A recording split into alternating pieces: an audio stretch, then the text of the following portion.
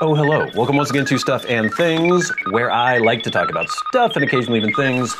I'm your good friend Bradley, and today is a very pleasant Sunday Stuff and Things, and we have lots of stuff and things to talk about, including upcoming videos, things that you can look forward to on Stuff and Things, working, and Stuff and Things plays.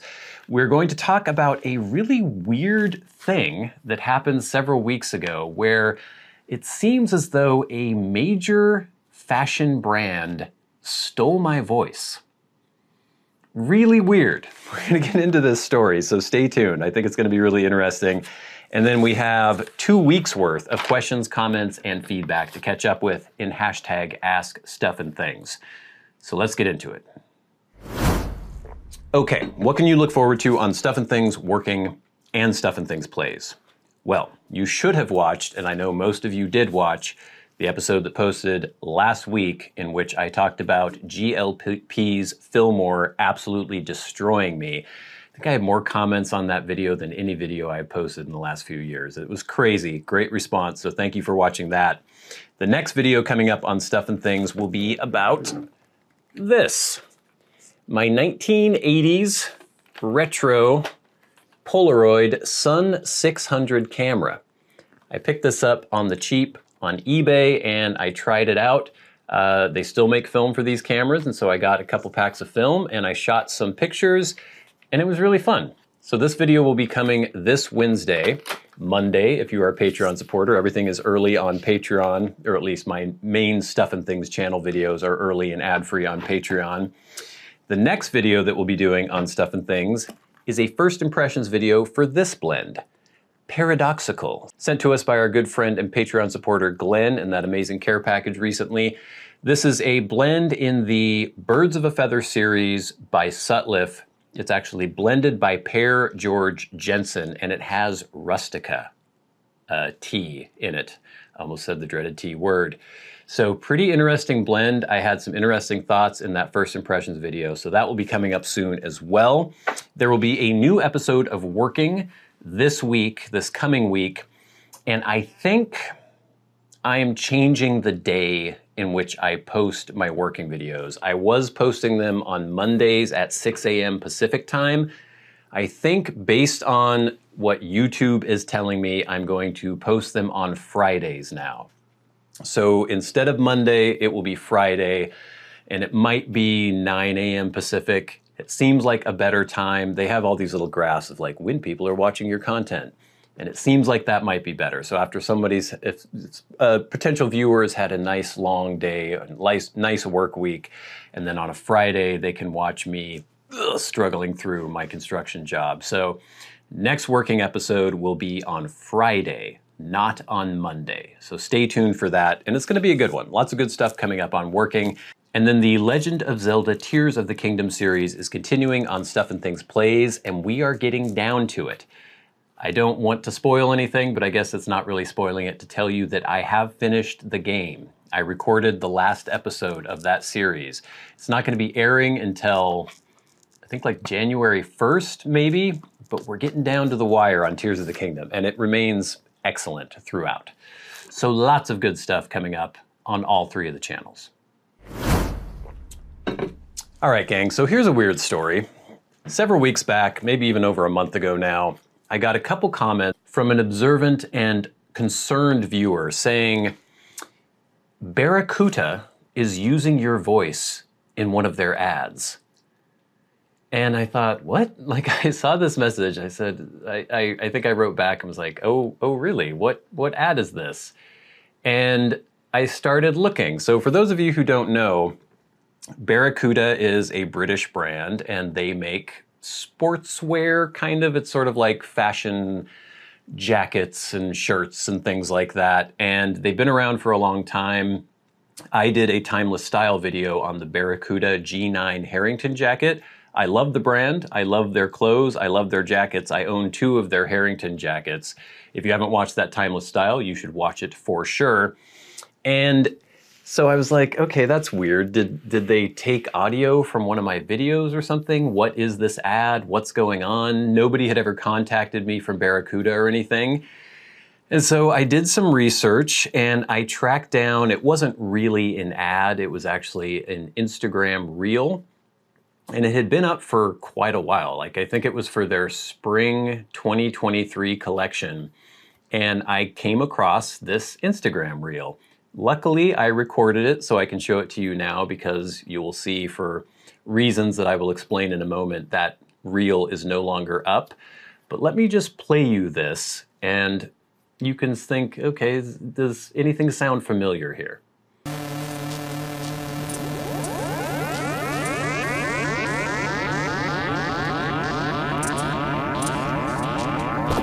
Baracuta.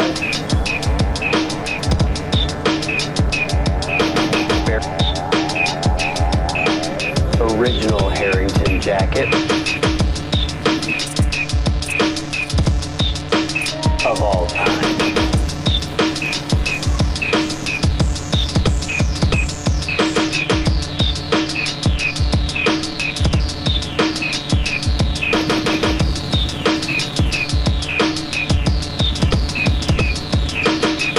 It's the perfect light coat if you're looking for timeless style.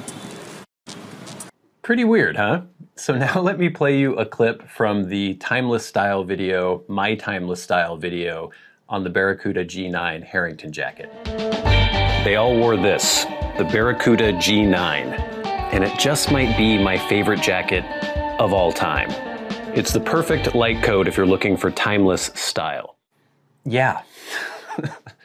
Pretty weird, huh? That is me. That is definitely me. When I heard that, when I saw it for the first time, it was obvious, yes, that is my voice. They just took my voice and threw it on this Instagram reel. I thought it was hilarious because it just seemed so weird. It didn't seem to match at all. The imagery they were showing, it's these like hot young people running around London or wherever it was, this super high fashion thing. And then this American accent, like Baracuta, like my voice saying it. And then the line that I gave at the end that was from my review of the Baracuta jacket. So I thought it was funny, but I also thought it was kind of funny that they would just take my audio without saying anything to me, asking permission. And so I, reached out to a couple people. I was like, is this normal? This doesn't seem right? Like a major company doing that. And got some responses. A lot of people just said, oh, you should try to contact them. And so I did. I tried writing them through their customer service, and it's impossible to ever get a hold of anybody who can make any sort of decision. And so finally via Instagram, I wrote and said, hey, I think you guys might have used my voice on this reel, and I linked to it and everything. In the back of my mind, I was hoping maybe they would say, oh, we're sorry about that. How about some free Baracuta clothing? We'll send it to you. Unfortunately, that didn't end up happening. It took a couple days, but somebody got back to me on Instagram and said, we are so sorry. We are so very sorry. We have taken down the reel immediately, which they did. I'm lucky, or I'm glad that I actually had the foresight to record it when I did. And they basically explained that a third-party company had been tasked with making the reel. They weren't aware of where the audio had come from. And I'm sure that what happened is, I don't know, some intern somewhere or someplace was like, oh, we've got to do this. Oh, maybe we have these images, we have the video footage. It would really be good to have somebody saying the name of the product. We don't want to actually like hire someone and bring them in. We're on a deadline. Let me just do a quick little Google search. And my video comes up pretty quickly when you Google Baracuta. So they watched that video. They just grabbed some audio from it. They did a little bit with the EQ to make it sound a little bit different. They mixed it into this strange soundtrack, slapped it on somebody's desk, and we're like, okay, we're good. It's weird, though, that anyone would ever do that because eventually people are going to notice. And obviously I have viewers out there who tell me things. It's not like I have spies or anything, but people are going to notice if they've watched my review and then they watch that, they're going to notice that that's my voice. And of course I did hear about it, but I was a little sad that they took it down because I thought it was funny, and it's funny to show people, but at least I have a recording of it for posterity. So I'm not mad or anything at Baracuta. I would love to work with them in the future. Like, give me some free stuff and I'll review it because it's really nice, high quality stuff. That's why I did a video on it to begin with. But yeah, pretty weird, huh? Baracuta stole my voice. They didn't, but somebody did. Interesting. All right, gang. Now it is time for hashtag askstuffandthings. Remember, if you have a question for me and you would like it answered on the Sunday Stuff and Things, tweet at SAT Bradley with the hashtag AskStuffandThings. You can also write to me via Patreon if you are a Patreon supporter and go right to the front of the line. You can hit that super thanks button under this video and go right to the front of the line, or you can leave comments, questions, and feedback on my YouTube videos in the comment section. We have a lot to get through this week because we have 2 weeks worth of videos to do. So first of all, we have feedback from not last week's Sunday Stuff and Things, because it wasn't really a Sunday Stuff and Things. It was the week before, and this is from @user-nr2dr1ph5l, and they say, Bradley, just saying, really enjoying the working channel. Reminds me of my younger days when I had calluses on my hands, a farmer's tan, and a sense of satisfaction at the end of a hard day's work. Thanks, and keep it going to 50,000. Thank you so much for the feedback. This is from @Monsieur7063. Congrats on 50,000. So I got 50,000 subs on Stuff and Things, not on working. We've got 1,000 on working now, so let's keep growing that as well. Congrats on 50,000. Looks like the empty space on the wall over your shoulder will have a YouTube play button on it before we know it. Maybe. We have to get to 100,000. Let's keep it going, gang. Next, from @Jericho297. Congrats on 50K.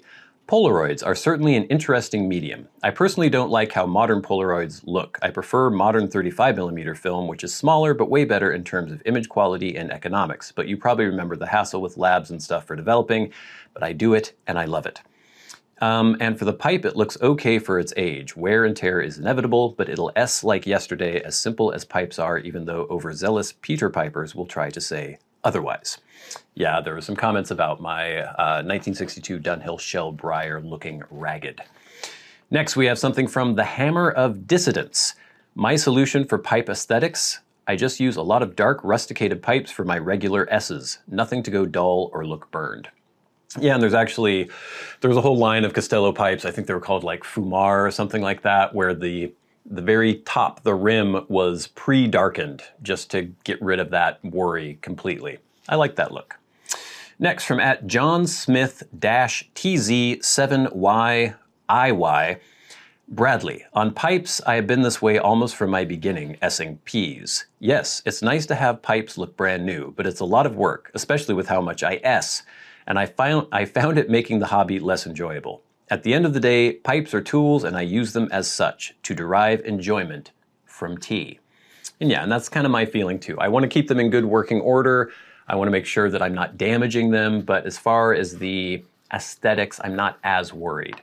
If it's like a really beautiful, like smooth Dunhill or something that has a lot of chatoyance on the surface of the wood, I want to keep that nice and polished and looking good, but I'm not too crazy anymore. Next, from @Mr. Lute934, something like that. Hey Bradley, just a short message to tell you that for some happy viewers from France, tell you that you've for some happy viewers from France. I think it's that you have some happy viewers from France. I started the pipe hobby this summer and you made me understand the complexity of tea blending. I've discovered some wonderful blends with you and I recently subscribed to your working channel. It's strange to get the impression of knowing someone from the opposite side of the Atlantic. Much love from France, Loris. Thank you so much, Loris, and it is very cool. It's always amazing to me that there are people from all over the world watching me sitting in this room talking about pipes. It's very cool, so it's great to have you watching. Thank you. Next, we have some feedback from the Nick's Urban Loggers review. You guys should definitely watch that video if you haven't yet. This is from @ChurchEther. I love my Red Wings, but dang, those Knicks are just a step up. Heavy-duty buggers, though. For your line of work, I'm not surprised you love them. Next, from @AOTSysMyHero. Got a pair of these exact boots for work last year. Will never buy another brand again. Well, possibly Whites. And Whites is another Pacific Northwest boot brand located in Spokane. They're actually a little older than Nick's. I think White's started in early 1900s, and Nick's was like 1960, early 1960s. Next, from @DC Steiger. I took the plunge into the world of quality stitch-down boots a couple of years ago. I too was hesitant because of the price and risk of not getting the correct size and fit. Now I have multiple pairs of Nick's and White's plus some quality non-stitch-down footwear like Trickers. Be careful, it can be addictive. I'm going to share something here, but keep it quiet. I am going to read it out to everybody on the internet, so hopefully you don't mind. If it gets out there, they may raise their prices and the wait time will get even longer. The best bang for your buck in the handmade stitch-down boot world is Borden. They're a tiny operation located in Columbia. They do small batches and only take orders a few times a year. The materials and workmanship are fantastic. The price is modest compared to White's or Nick's. Now, I'm sorry, DC Steiger, but the word is out now. Next, from @RandallWhite1336, I've had a pair of Builder Pros for 2 years. Best boots I've ever owned. From @CorbinBourbon, does the higher heel need getting used to? Not really. Maybe the first time you wear them, the heel on those boots it's pretty high. I think it adds maybe 2 inches to your height, with not just the heel, but with the thickness of the sole and everything. And maybe the first time you wear them, you might find yourself almost rolling them every once in a while, but it takes a day and you'll be perfectly fine. And they're really surprisingly comfortable. Next, we have some feedback. We had so much feedback from the This Pipe Blend Destroyed Me video. I think there were like 150 comments. It was insane. Thank you all so much for being so engaged with that video. So I just tried to pick out some things that were kind of representative. This is from @BrettWeber499. I'm right there with you, Bradley. I don't S&P for any of those feelings. The feeling of being like high. I don't like that feeling. And had that experience once, and it was more than enough.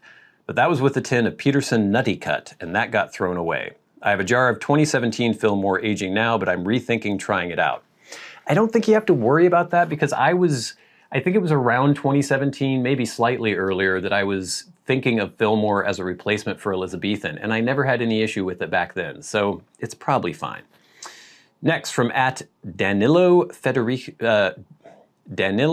Frederick E 2300. That's exactly my experience with Elizabethan mixture, and a lot of people have told me that they just can't stomach Elizabethan. It's too strong. Roberto Donert says, I actually had the same reaction from a tin of Fillmore that a friend of mine sent me. I threw the tin away. I have S'd a couple of other blends with no issues. @Schnerrydog says, I've been following your channel almost from the beginning and consider you an almost brother of sorts, so it pains me to admit how amused I was by your retelling of this experience. Reminded me of the poor guy from Arkansas trying to get through a review of Gawith's Brown No. 5. I'd like to see that. I don't think I've seen that video. Like when a buddy takes one to the cookies in gym class. We are so much alike in hating the feeling of losing control. Worst tea experience like that for me was a strong Padron cigar on an empty stomach. But I managed carefully Brown No. 5 just fine. So sorry for your pain, but thanks so much for sharing. And then finally, from @Zigmeister67, they will sell more than ever now. LOL. Yeah, a lot of people were like, ooh, sounds good. I'm gonna buy me a tin right now. I don't know if that tin was just an outlier. Maybe it was the whole recent production year of it. I'm not sure. I should get myself another tin just to see. But yeah. Crazy stuff. Thank you for all the comments. Love reading them all. It's just great. It helps me make the show, basically, to be able to interact with you through the comments. But now it is time for the very best part of the show, and that is where I thank our Patreon supporters. Remember, if you would like to support the channels on Patreon, there is a link in the description box below, and it is much appreciated. It helps pay for the fancy camera that is filming this video, the lights that are shining upon me, blends and other products for review. We're in the midst of a drive to get 100 $5 supporters on Patreon, and every single one of you are so much appreciated. But every week we shout out those who support the channels at $25 or more a month. People like Glenn Dunnington, Jason Buckner, MDoftheNorth, David Gaudreau, Ryan McFadin, Arcturus, Ashes of the Phoenix, and Jonathon Proctor. And of course, the Maniacs, the crazy people who support the channels at $100 a month, people like Bob Magee. And we'll never forget our dearly departed friend and Hall of Fame member, Peter Straub. Gang, thank you all so much for watching. Please subscribe if you haven't already. Subscribe here, subscribe to Working, subscribe to Stuff and Things Plays. Stay tuned for all the good stuff coming up on the channel. The Polaroid Sun 660 instant camera, vintage retro 80s tech. The first impressions video for Paradoxical by Sutliff, blended by Per George Jensen. Lots of stuff coming up on Working, a brand new episode coming up this Friday. Tears of the Kingdom series continuing every Monday, Wednesday, and Friday on Stuff and Things Plays. But until next time, until we meet again, I've been your good friend Bradley. You've been the audience. This has been Stuff and Things on a very pleasant Sunday Stuff and Things. I'll see you later. Lots of good stuff this week.